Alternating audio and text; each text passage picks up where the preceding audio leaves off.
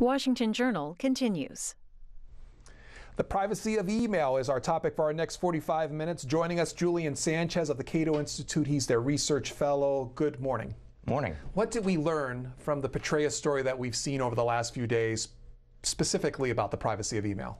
Well, you know, it's a reminder of how incredibly easy it is for police and law enforcement, certainly the FBI, to get enormous amounts of fairly sensitive information about our private online activities, a lot of it without any kind of warrant or even court order. It looks like in this case they did probably get a warrant for Paula Broadwell's emails, but it also shows the incredible breadth of that. We're talking about something that started as a cyber harassment investigation that led to the exposure of thousands of emails between Broadwell and Petraeus, who was not involved directly in the harassment investigation, over a period of years. It reminds us that we now have these multi-year archives of all our most intimate communications, which compared even to something like a wiretap can reveal just vastly more intimate information. What's the least needed from a federal perspective to gain access to these emails? Well, the disturbing thing is that under federal law,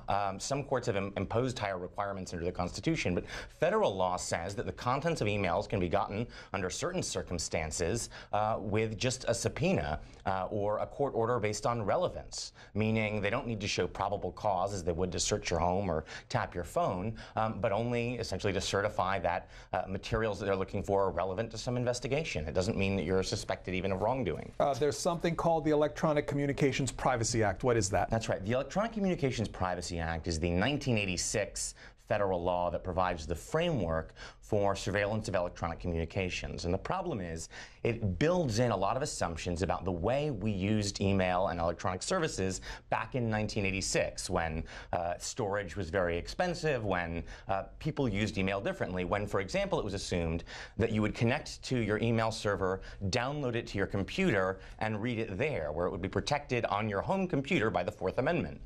And so the law creates this structure where once email is opened, or once it's sat on the server unopened for 6 months, it loses the requirement that you get a warrant before federal agents can read it. So these very sensitive emails, essentially, once they're read, lose their protection, at least except where courts have said otherwise. And when you think about the way we use services like Gmail, where the assumption is not that you will download everything, but that you'll have years worth of your communication, not just email, but chats and other kinds of data just sitting there for your convenience across multiple devices, that creates an enormous treasure trove for investigators with very little protection. The email, privacy of email and federal investigations are topic for our first segment this morning. If you want to ask our guests questions about it, do so on the lines you can see there on your screen, 202-585-3880 for Democrats, 202-585-3881 for Republicans, 202-585-3882 for Independents. Also, feel free to tweet us at C-SPAN WJ and email us if you want. And if you're okay about privacy, it's journal@cspan.org. Some particulars about the Privacy Act, and you kind of mentioned them. And to boil it down, it protects email and telephone conversations and data stored electronically. Emails of 6 months or older require a subpoena from a federal prosecutor, and emails of 6 months or less require a warrant from a judge. Unless they've been opened. Unless they've been opened. So that matters whether they've been open or not. It does, except this is the problem, is that the law is, in a sense, so obviously problematic that in some in the Ninth Circuit, for example, they've said, no, okay, even if you've opened it, it's still in what they call electronic storage. But especially as actually we move to more different kinds of data. So it's not just that people are storing emails now, but you have a Google Docs that maybe you create at one date and then someone else edits it at another date. It creates these kind of confusing questions about when the 180-day clock starts. Is this a communication, or is this in just some kind of storage, and the standards differ. So you have this weird, crazy quilt where there's one standard if it's on your computer at home. There's actually a very high standard when it's traveling on the wire. If it's, actually in the few seconds it's being sent, it's protected in exactly the same way as a phone call, which is a very high level of protection. They actually have to get a warrant and make additional showings that they can't get the same information in any less intrusive way. But then, once it lands, a warrant again, and then once it's opened, some places and not others, you drop to a subpoena or a court order. And so it creates this bizarre situation where the same email over the course of 5 minutes or 10 minutes can be protected by totally different legal standards. And so in this case, because the Petraeus and Broadwell emails stayed in folders, didn't get transmitted, that changed the standard as far as what federal investigators can do to gain access to those emails. It's not clear. Well, there's a lot of factors there. One issue is that Google in particular, one, because it's in their headquarters are in the Ninth Circuit, and two, because they have a legal team that I think takes the position that constitutionally a search warrant is required. They have pushed back and often demand that federal investigators come to them with a search warrant, and they have a large and expensive legal team, and so usually it is easier for federal investigators to just comply than to fight Google's legal team. On the Cato site, you wrote a piece, an op-ed looking at this, and you used the word phishing expeditions as far as part of this story is concerned. My question is, how much, once you start diving into emails, when does it stop about the ability of how much emails you can digest? Yeah, no, I mean, that's a huge and important question. Again, if we compare this to phone wiretaps, there is an idea that the Supreme Court has endorsed and a lot of courts have endorsed that because a phone wiretap is done secretly and because it lasts for a long period of time, it's in a way more intrusive than even a search of your home, and so they need additional protections, what are called minimization procedures, meaning if they're wiretapping your phone, mob boss's phone, let's say, they can listen to him talking about criminal conspiracies, but if his wife picks up the phone to call her doctor, they're supposed to stop recording at that point. They're only supposed to record the things that are relevant to their criminal investigation. And what we would like to see is something similar with email, where even more than with a 30-day or 60-day wiretap, you get potentially again access to thousands upon thousands of emails stretching back years. In this case, they don't seem to have done a whole lot to constrain that. You do see in digital investigations sometimes judges imposing requirements, judges saying, here's the window you can get data from, here's the process you have to go through, so you have someone review these emails in this way before the investigators get to look at the things that have been determined to be relevant. But that often depends very much on the judge and how willing they are to try and impose requirements. Our guest studies the issues of technology, privacy, and civil liberties, and new media, all relevant to our topic today. From the Cato Institute, Julian Sanchez joins us for a discussion on the privacy of email. Deborah from Cincinnati, Ohio, thanks for waiting. You're on a Democrat's line for our guests. Go right ahead. Good morning. I guess my question is, how does this affect everyday people like me? Don't get me wrong, I guess I have an expectation that my email should be private, or I would like it to be, and I guess my overall feeling is that it's not. But why is that? How much can the government construe my email to be something that it's not, or what are my rights as far as email? I don't know, it's just kind of scary, to think, hey, I'm sending an email and anybody and everybody can read it. It's just, I don't like that idea. It should be, do we have any rights to privacy as far as our communication, and what can the government actually do to me? Yeah, well, so the issue here is there are a series of Supreme Court decisions back in the late 70s that developed something called the third-party doctrine. The idea here is that when you turn records or data over to a third party like your bank, your phone company, you lose your expectation of privacy because these pieces of information about you become part of that company's business records. And so there were cases involving financial records held by a bank, records of the phone numbers that someone had dialed held by a phone company, and unfortunately, that was taken to mean essentially in a modern communication system where email and other kinds of digital communications sort of by definition end up sitting on someone else's computer, that you have a diminished expectation of privacy and the Fourth Amendment doesn't apply. Now, you've seen signs recently. There was a case involving GPS where Justice Sonia Sotomayor said, maybe it's time in the modern context to rethink that. We do expect in reality that our emails are private, that our chats are private, even though they go through Google's computers or Yahoo's computers. But that would be a huge sea change. It would be, it would take a lot of doing to figure out then, if that doctrine were thrown away, what changes. And the problem is, in practice, we have no idea how frequently this is done, because if they do get a search warrant to read your emails, and if they do use subpoenas to get other kinds of information about your online activities, in many cases, the law doesn't require them to ever notify you about it. I mean, the weird thing about this case is that if Paula Broadwell had not been sleeping with the director of Central Intelligence, it's possible that she just would never have been informed that her emails had been read. So that I think is pretty troubling. So Jan Ness off of Twitter says, well, if the FBI wants to read my tweets or emails, I hope they're prepared for a nap, which goes to the idea the first caller saying, you know, if I'm the average person writing the average emails, what do I have to worry about? You know, in a sense, there's actually something to that, I think. If you look back at the history of electronic surveillance in this country, you know, you find that it's not totally random, ordinary people that J. Edgar Hoover and the FBI used to spy on. It was activists, journalists, anti-war activists, members of Congress, members of the Supreme Court, politicians, and that does indirectly affect the ordinary person, though. I mean, if you think, what if the FBI had been successful, as they attempted to do, in driving Martin Luther King to suicide by sending him tapes and threatening letters concerning his extramarital affairs? It drove him into a deep depression. Fortunately, he did not kill himself, but certainly American history would be changed significantly if that had been successful. We know certainly that presidents have used illegally obtained intelligence gathered by the FBI to plan political strategy, to gain legislative advantage over enemies, to destroy the careers of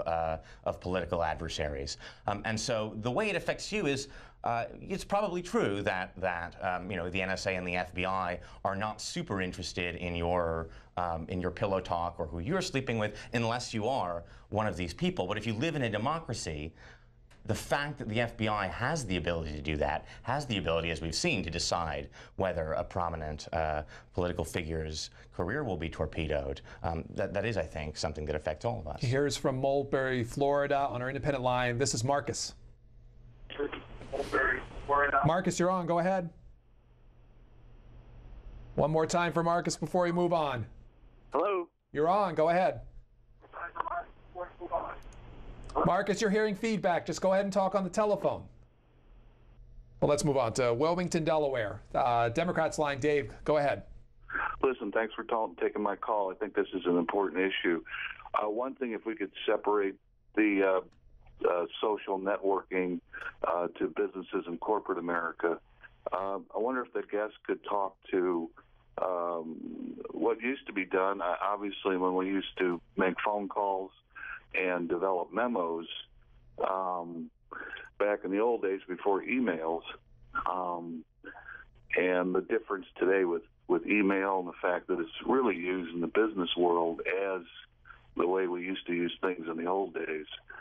And I would bring up the case of the Sandusky case, which was the emails that were uncovered through Penn State were very instrumental in bringing that case to light. So I'll go off the air and listen to your comment. Thank you. Caller, thanks.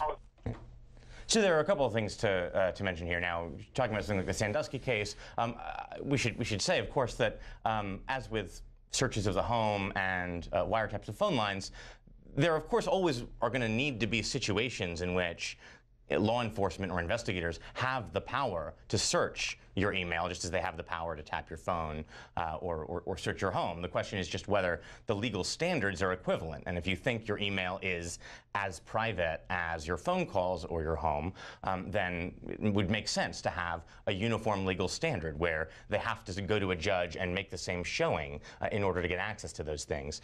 Talking about the business world, it's actually important to note that the Electronic Communications Privacy Act is not, unfortunately, super protective when it comes to your personal email, but it actually treats very differently providers of electronic communication services to the public and non-public ones, which is to say, if you are using a commercial email provider, if you're using Google, if you're using Yahoo, there's actually more protection in that case than if you're talking about your corporate or even school email. Those are cases where, because they're not providing it to the public, it's seen as a different sort of scenario, and so they're, yeah, they can actually just get it turned over voluntarily, or in many cases by subpoena, because it's not seen as a sort of personal record being held by someone else, but more centrally as, you know, just another part of their business records. Dan, Newport Richey, Florida, Republican line. You're on with Julian Sanchez of Cato Institute. Oh, hi. Thanks for your show. Go ahead, sir. Hello. Yes, ahead. hi. Yeah, Julian? Mm-hmm. Yeah, the question I have is, for the last 20 years or so, I've used email, I guess, on and off business and retirement. And what happens to those thousands of emails that I've deleted, different computers over the years? Are they still accessible, and how? All right, so there's a couple questions there. How are emails still accessible? On the hard drive itself, very often it is possible for a trained data forensics analyst to recover data that's been lost. It's very hard, actually, to really completely wipe out data. Now, if you're talking about a laptop that you've thrown away in the dumpster, or that you've formatted many times over, it's likely that that information would be pretty hard to retrieve from that point. Then the question is the email records that are kept by the service provider, because very often email providers make backups periodically of everything on their servers, just in case there's a crash or some kind of failure in transmission, so they can restore your email. However, the backups they make for that purpose are protected at the higher level. That is to say, those are treated in the same way as the email before it's opened sitting in your inbox. So a warrant would be required for those. But there is actually, I mean, I think, a serious question, and these kinds of questions are coming up a little bit more frequently now, especially when there are investigations of, for example, a big corporation with lots of different employees, which is, if you've got a big server with a lot of information backed up in it, and the government needs access to it, they maybe image that server, make a copy of it. What are the limits on how much they can do to sift through all the hundreds or thousands of people's of information there? This is a question that's coming up in the prosecution of Mega Upload. Mega Upload was a sort of file locker service that is being prosecuted for assisting in copyright infringement. And so, of course, their servers were seized by the government from a data storage facility in Virginia. And the question is, look, you've got millions, I think, of users who had, some of them who had pirated, copyright infringing files that they were storing there, but a lot of people who were just backing up their personal files, including their personal photos, their personal documents. And so there's a question of, what can the government do to look through those? And there was someone who actually even sued the government asking for his files back. He said, look, I wasn't a criminal. I just had my files backed up there. My hard drive crashed. I want you to give them back. And the government seems to have actually done something to look through his files to say, well, you seem like maybe you've got some copyrighted songs in here, so we don't know whether you deserve your files back. Certainly that would cause anyone else who is thinking about asking for their information to be returned to perhaps think twice.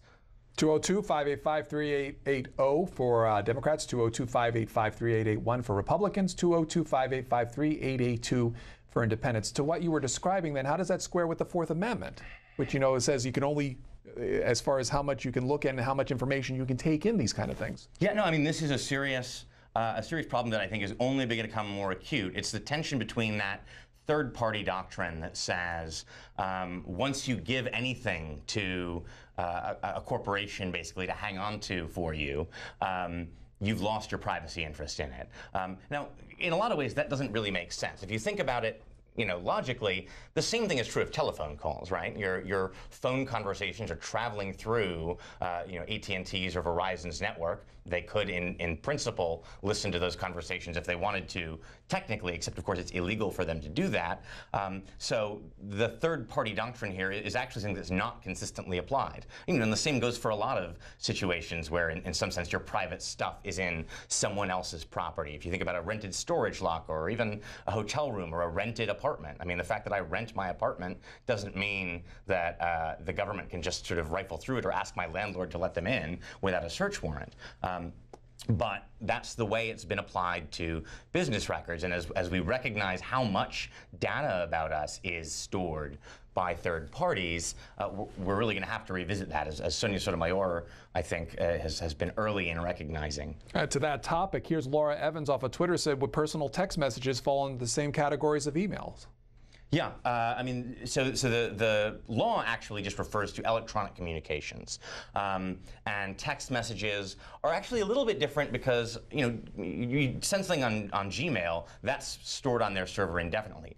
Most cell phone providers don't actually store the text message after you've sent it. So I send a message saying, hi, meet me later.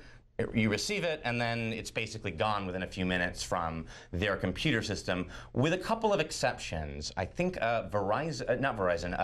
Virgin Mobile actually keeps the content of text messages for, I think, something like 60 days. And there's at least one other provider that keeps the content of text messages for 3 to 5 days. Although now you look at something like Apple's new iMessenger service that's trying to integrate this. So you've got your chat and your phone text messages are all sort of stored in the cloud, so you can get them from your computer or your phone. One of the side effects of that is that now your text messages are being stored on someone else's server, again, for potentially an extended period of time, which means they are potentially accessible to someone who comes with legal process to go looking through them. Warden is from Wagoner, Oklahoma. Independent line, go ahead. Yes. How y'all doing? Julian, my cell phone, I've had Verizon for 6 years, and I don't have a home computer, but I got on to all them government tracking codes that are on cell phones, and all them people out there that do have phones think that what the government do listen to all the time, and I got access to a government satellite, and somehow, and my phone's tracked like 24/7. I'm trying to find out like why all them government tracking codes are on there. Okay.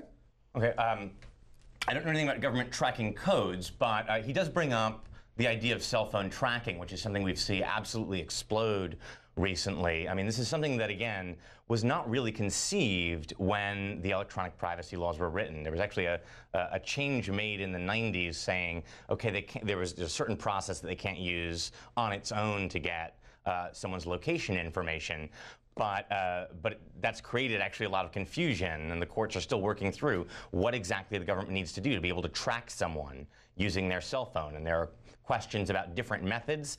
So, you can use sort of GPS methods to track someone very, very precisely, or you can use information about which cell phone towers your cell phone is connecting to, which used to be just a very general area that you're in, but especially in cities, and especially as more and more tiny towers are constructed to support the huge and growing data traffic over cell phone networks, that means that either in real time or historically, meaning looking back at a sort of virtual map of everywhere you've been over the past few months or years, they can triangulate pretty precisely your location. And again, increasingly, because data storage keeps getting cheaper and cheaper, a lot of providers, AT&T for instance, I think basically just now stores information about their users' location indefinitely. So again, that means there's a virtual map effectively of all your movements and travels stored somewhere on someone else's computer systems, and you're probably not even aware that you're leaving this trail of digital breadcrumbs. And we've seen, again, as law enforcement agencies realize the utility of this very handy little tool, that requests to cell phone companies for information have absolutely exploded. In response to requests from Senator Ed Markey, we recently learned that more than 1.3 million requests for user information were sent to major cell carriers by law enforcement agencies just last year. So to that, this is off of Twitter. A viewer asked, isn't the solution to use an email server located outside the United States? Well, that creates, so it depends whether you trust the other country's government more than our own. There are plenty of countries that are certainly less respectful of citizens' privacy than we are, although perhaps in the EU they're a little bit more stringent. I don't know how good a solution that is. Again, you're talking about sending email overseas in a way that exposes it in a way to other threats. If you want to keep your email private, one thing to do though is use encryption. As long as you've got the encryption keys on your computer, the fact that someone else might intercept it or access it is less troubling if they're not actually able to read it. Is there a consumer version for encryption? There are all sorts of consumer encryption programs that can be downloaded and are usually pretty easy to use. There's pretty good privacy is one of the I guess more famous ones, but there's a whole suite out there. If you just sort of Google encryption tools or email encryption tools, you'll find a whole bunch. A lot of them are free. Our guest, Julian Sanchez from the Cato Institute, talking about email privacy. Buddy from Pensacola, Florida, Republican line. Hello? Hello, you're on. Yeah, I know the government pretty much does what it wants to do with our emails. I got a friend of mine, well, a couple of friends of mine that are down in Texas, and that's all they do all day is read emails. And then they sent out. Did that have anything to do with our election? I mean, you're sitting here reading emails, and I'm sending stuff to Fox News and Romney and whatever else. Could the government just say, well, don't send them? I'm not sure I exactly understand the question.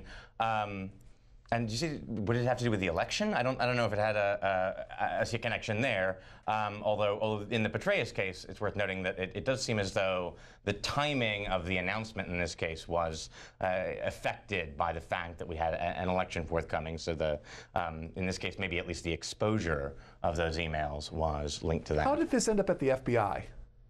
As far as the email connection. Right, you mean in the original investigation that exposed this affair, right? So from what we know, and I want to, at the risk of sounding tinfoil hatty, I should note that there is a proud and long tradition in intelligence of protecting your sources and methods by coming up basically with false stories about how you obtained information. So, you've cracked another country's encryption codes, you've intercepted it off a wire, you don't want to reveal that, and so you kind of cook up a story about how you had a break-in at their embassy and you got the information that way. It would not be totally shocking if, in this case, there were ways they were surveilling senior intelligence officials that they didn't want to make public. Assuming the story we're getting in the press is basically accurate, what happened is that there was a Florida socialite who was friendly with a bunch of generals on a Tampa base, and apparently Paula Broadwell, the biographer of David Petraeus, I guess became jealous of what she perceived as her flirtation with her boyfriend, and began sending anonymous emails from an anonymous account to this woman and apparently to others. And Kelly reported this to her friend with the FBI, an agent named Humphreys, who pushed basically their sort of cyber stalking unit to pursue this. This is, I cannot stress how absolutely bizarre this is. I've been hearing from, over Twitter from a lot of women saying, you do not know how impossible it is to get police to take it seriously when you have actual threats, when people are intimidating you, physically threatening your life with phone calls, with emails, and they tell you unless they actually do something, there's nothing we can do, sorry. This is a case where we're talking about half a dozen emails that were not even actually threatening in that way. They were been described as basically catfight stuff, as you think you're hot stuff and you should really kick it down a notch, and yet this kicked off an investigation that involved using a fairly sophisticated data mining effort to subpoena her IP logs from Google, to correlate those with her hotel records, to match up her travel with the access from hotel Wi-Fi networks. Also, incidentally, at least one news agency, Reuters, has reported that administrative subpoenas, meaning not even they go to a federal attorney, but just the agency itself subpoenas the digital records in this case. That's actually pretty puzzling. The FBI has statutory authority to issue these kinds of administrative subpoenas in child abuse cases, health fraud cases, narcotics cases, and a couple of other fairly specific areas. I'm not aware of any statutory authority they have to issue administrative subpoenas in cases like this. So I'm a little bit puzzled by that. I would like to know a lot more about exactly how they obtained the initial records they used to strip away Broadwell's anonymity. Ruby, Riverside, California, Democrats line. Yes, good morning. I was wondering, there are several websites that say that there are target words that some of these shadow government organizations are using to make lists to send people to those FEMA camps. And those FEMA camps are real. They're armed and they're ready for something. And I was wondering, is there any way that one could find out if they're on one of these lists and protect themselves from this future attack? Thank you. Okay, so there's a couple issues here. The thing about FEMA camps and trundling people off to them, I think, is a little wacky and probably not true. But there is the element of this that is not necessarily wrong, is that it has been actually widely reported that not the FBI, but the National Security Agency uses among other tools, may use keyword analysis to sift through electronic communications to pick up emails, emails from particular addresses, but also potentially electronic communications that use key phrases that might be I'm not talking here about bomb, but perhaps phrases that indicate membership in some kind of terror group. So that element of it is not necessarily crazy, but that's mostly for foreign intelligence purposes. Filters they would be applying to international communications. We obviously don't know anything very specific about exactly how that works because, of course, it's all extremely classified. You don't represent these entities, but the viewer ask your guest why Google, Yahoo, Microsoft email services don't provide an encryption option for email users. Well, I don't speak for Google, so I can't say exactly. My guess would be they have a business model based on data analytics. They show you advertising based on, among other things, keywords in your email when you log into Gmail. If they make it easy for everyone to encrypt all their email, then if it's real encryption, so obviously if it's encryption that Google does on their side, then they can read the keywords, but it's also useless because they have the encryption keys, so they can unlock it as easily as they locked it.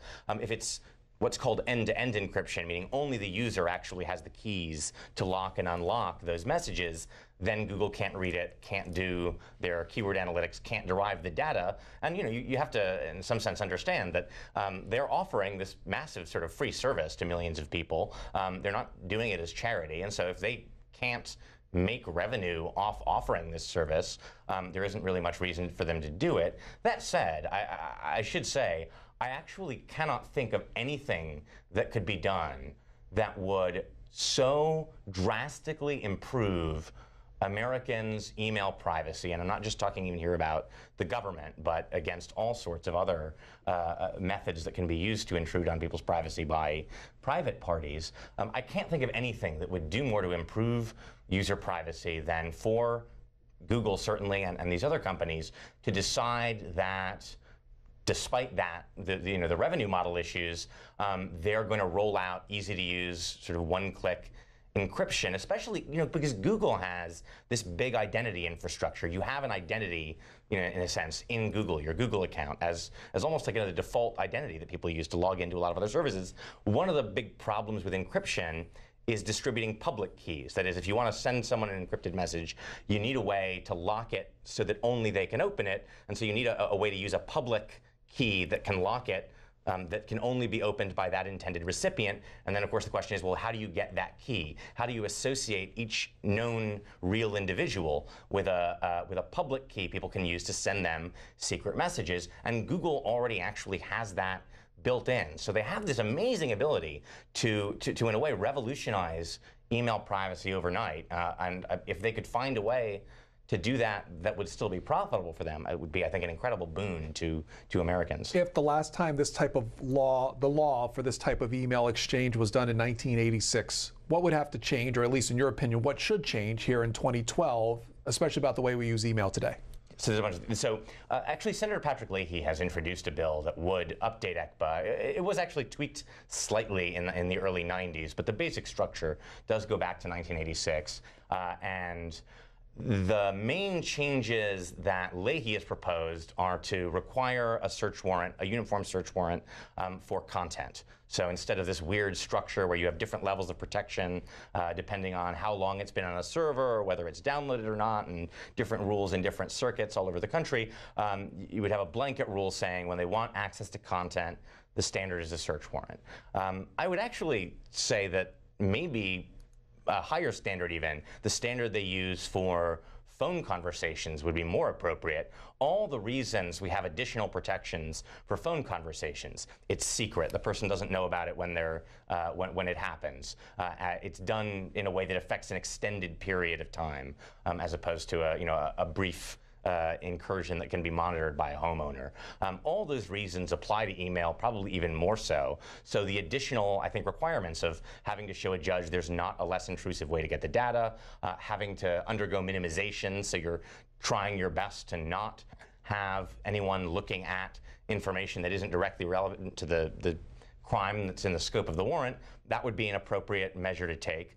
And no one is really proposing this yet, but I think it would actually also be appropriate to look at some of that transactional information. There are actually, Ron Wyden and others have proposed legislation that would also require a warrant for precise location information, even though that's not the content of a communication, that would make them get a warrant if they're going to track your physical location using your cell phone. That makes a lot of sense.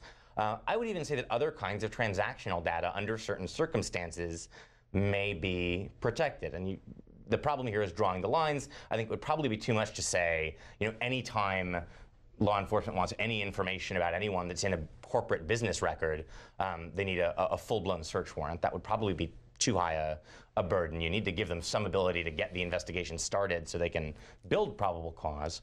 But when you think about things like in the Broadwell case, stripping away someone's anonymity. This was an anonymous email account, but then they were able to link it to both her physical travels and her other email accounts using these IP logs. And that's a case that involves, if you think about it, stripping away an anonymous speaker's privacy shield, stripping away anonymity. And the Supreme Court has said for a long time that part of the right to free speech is a right to anonymous speech. You can't force people, for example, to sign their name to a political pamphlet. You can't make a political blogger, sort of identify themselves on the blog, because we were a country that's sort of founded by anonymous pamphleteers. And so I think it might also be appropriate to say that when you're seizing records for the purpose of identifying an anonymous speaker, that there should be some additional showing required there. You shouldn't just be able to get it by asking, but you should need some kind of judicial approval for that too. Darcel is from Leland, North Carolina, Independent Line. Yes. Thank you for taking my call, and Ms. Julian, this is very interesting. This past summer, I had some issues with just a landline and a cell phone. Ironically, both of them was out of service, and because of that, I had a local utility bill that I didn't pay because I never received something even in the snail mail. When I went to a council meeting to see if they would take off some of the charges, because I've never been late before, they said get some backing from AT&T in my case. And when I attempted to do that, I found out I had to have subpoenaed AT&T for just records to say, yes, she did have some issues. So I was very surprised that I had to go through that just to do a simple search that, yes, she had problems, and here's the proof. Here, this is what you can give to your local utility. Second question is, when a person has their computer infected, if they have the ability to do all these other random searches, can they give us the source of where worms come on people's computers? And I'll take my response offline. Thank you so much. Sure. So I don't know the specifics of that case. That's a little bit odd. I mean, usually if it's your own records, the phone company should be able to give you those without a subpoena, because I mean, there's sort of in all these laws a consent exception. If you have the consent of the person, they can of course cough up whatever records they're willing to give up. So I'm not sure why that would have been the case. In terms of inspecting physical computers, often you can trace the origin of things by looking at logs on the computer itself, unless it has been very thoroughly wiped. There's a lot of ways in which we don't recognize that our computers leave fingerprints sort of everywhere they go, and often in fairly surprising ways. I mean, basically every Wi-Fi or device or network device has a unique MAC address, as it's called, that essentially uniquely identifies that machine. So very often you can, even as someone's moving around, if you have a way of transmitting that or reading that over the network, kind of uniquely identify a machine. Although, of course, good, well-designed programs don't transmit that information as a matter of course. But in a lot of other ways, you can often fingerprint someone's machine to detect it, even over the network. The Civil Liberties Group, the Electronic Frontier Foundation, found that very often, just by looking at the specific settings of browsers and computers as someone connects to a website, even if you've got cookies blocked and all the other ways that companies usually track you blocked, it's in a huge percentage of cases possible to uniquely identify the computer as it reconnects, just because the configuration of the machine is the same, and there's always these tiny little differences that let you narrow it down to one or a few devices. So Jody says off of Twitter, guaranteed privacy only exists with the U.S. postal system. Put a stamp on it, and it's a federal crime to open and read. Well, ironically, that may almost be true. There is a tradition of protecting postal privacy that in theory does require a search warrant to read mail, although I should note again that if you look at the history of our intelligence agencies, there have been many periods in history when the CIA or other agencies did illegal mail covers, basically opening thousands upon thousands of letters without any kind of warrant or other probable cause. So that's certainly the theory. I don't know if I would always trust it to be the practice. Here's Columbus, Ohio, Daniel, Republican line. Hello. Yes. My question, well, I kind of have a statement and then I have a question. For one, I've been using Hushmail for years, and I got put on the Hushmail through a friend of mine who used to work for a company called NetSec, who did some private signal intelligence work for the government. I mean, he knew about the emails being monitored, a long time ago, before it was legal for them to do it. And Hushmail is based in Canada, and they offer a very easy-to-use encryption, end-to-end encryption. It's pretty cool. Also, they don't have to obey a lot of the investigative subpoenas that an American company would have to obey. So, caller, we're running close on time. What's your question? Okay, my question is, what kind of protection do you think that affords you to have an email that's based out of the country? And are there any countries that have international treaties to obey investigative subpoenas? Yeah, I mean, we do have arrangements with a lot of other countries, essentially to respect each other's judicial orders for information like this.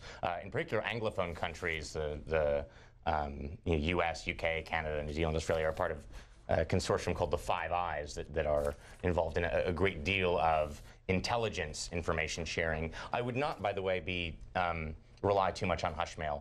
If I'm not mistaken, it was Hushmail that Thomas Drake, a former NSA analyst, used when communicating with Siobhan Gorman, who's a Siobhan Gorman, who's was then a Baltimore Sun reporter, is now a Wall Street Journal reporter. He wasn't sharing, of course, national security classified, sensitive information. He was trying to blow the whistle on essentially massive waste in contracts given out by the NSA.